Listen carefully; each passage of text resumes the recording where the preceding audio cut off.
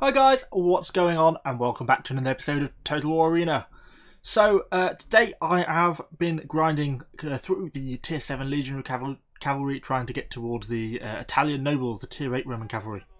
I've basically got them fully upgraded now. Got a very nice plumage on their hats. I've got all the weapon upgrade, the shield upgrade. I've gone with the movement speed armour. Slightly less defense, but increased movement speed compared to increased defense and charge and turn speed. So it's just a choice you have, basically. But now we're just grinding through towards tier 8, so I thought we'll just join me for a game and we'll have a bit of a go and see how we get on with sort of the fully upgraded Legionary Cavalry. Hopefully over the next few days I'll get these guys finished off, and then we can have a look at the Italian Nobles. I'm kind of keen to get onto the Italian Nobles. They've got really strong attack because they move on to being sword cavalry. So that could be interesting. But without further ado, I'll put an edit point here and I'll see you in the battle.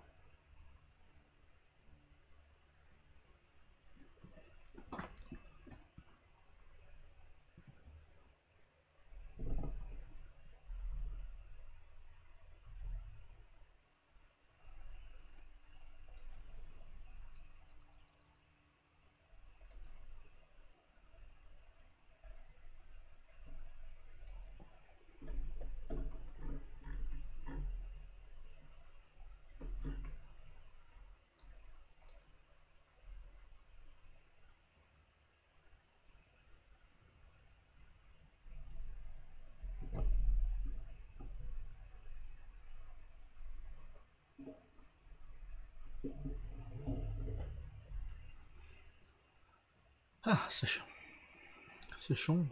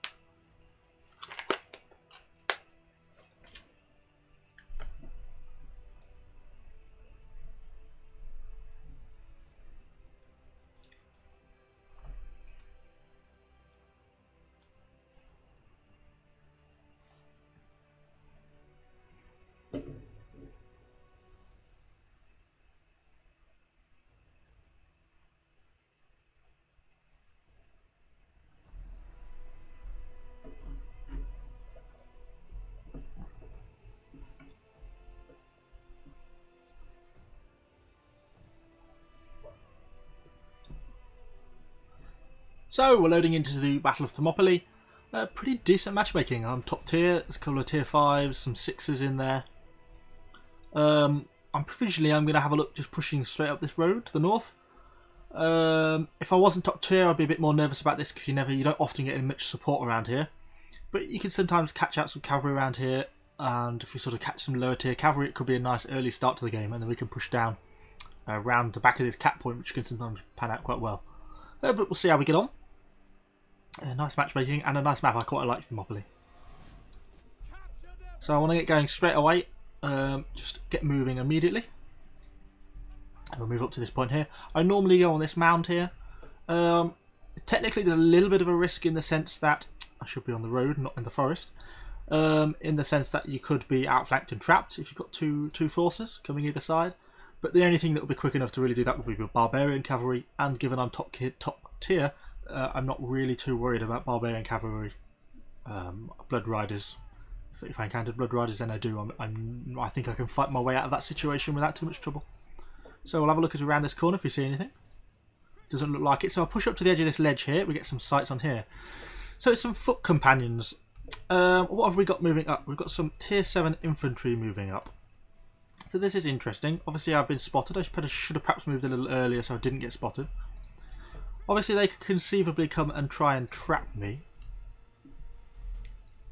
down here by pushing around this edge of the hill here.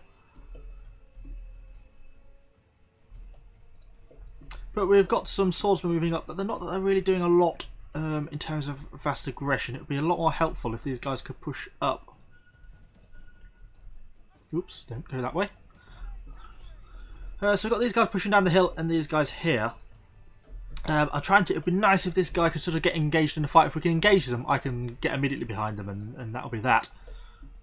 Without sort of forcing a fight, it makes things a little bit harder.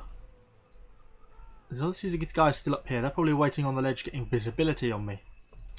Obviously, I'm also conscious of the fact that I'm not contributing, and I'm a top tier person at the moment. So all this sort of hanging around is not very helpful. These guys obviously don't want to force a fight. Let's see if we can make this corner. Oh, it's probably a bit risky. Probably a bit risky. Probably a bit risky. Let's get out of there. Oops, we've got one man. One man who's a bit slow. I don't know what these guys think they're doing, really. I think I'm just going to leave them, to be honest. Just if they're just going to take so long. Which is obviously what makes it hard. Yeah. We're just going to leave those guys. They're not doing anything, they just seem to be taking ages, and I think we can do more down here. So there's an awful lot of archers defended by a handful of phalanxmen down here. There's quite the fight going on down here. There's some routed companion cavalries, the tier 5 Greek cavalry, I think, companions. And some Spartan hoplites at the bottom. Obviously, as soon as we crest this hill here, we're going to get spotted. Those phalanxmen are obviously pushing down the hill, which is good for us, but we're going to have quite an open piece of ground to cross before we get towards these archers, and we're going to be quite vulnerable in that stretch. So there's some...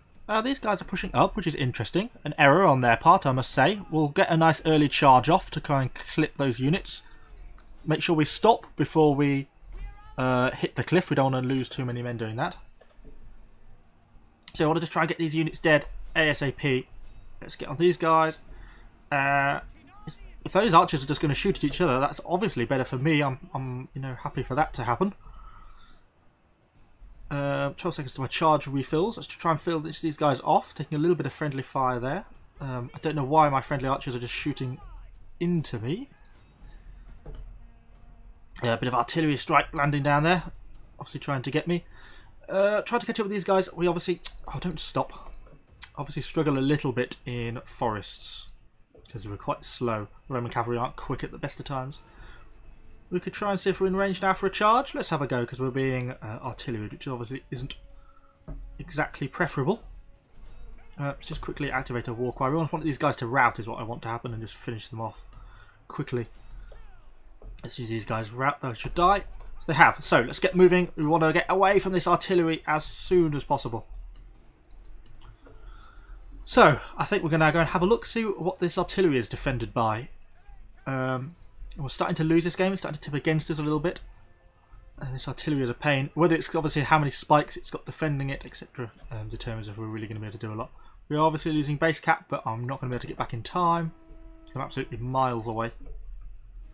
So we might as well just see if we can rack up a little bit of damage before the end of the game. Not a particularly great game, this one, to be honest. Now, well, I'll have a go at a unit of Principes if that's the only thing defending this artillery. Certainly, we should be of sufficient... get a nice early charge in to pick up plenty of momentum. Like that. Which is good, it's what we want. We'll now see if we can get these guys to rout. Obviously, we'll activate. We're going to rout, but we're going to lose base capture, which is obviously going to... reduce its effect. Oh, they're going down to 2.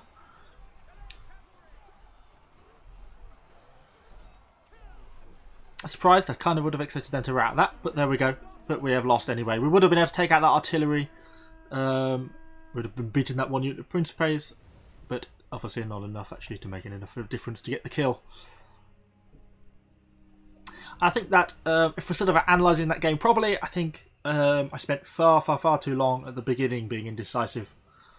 I probably will leave this clip in. I was thinking about redoing this because obviously it's not a particularly great example of gameplay there.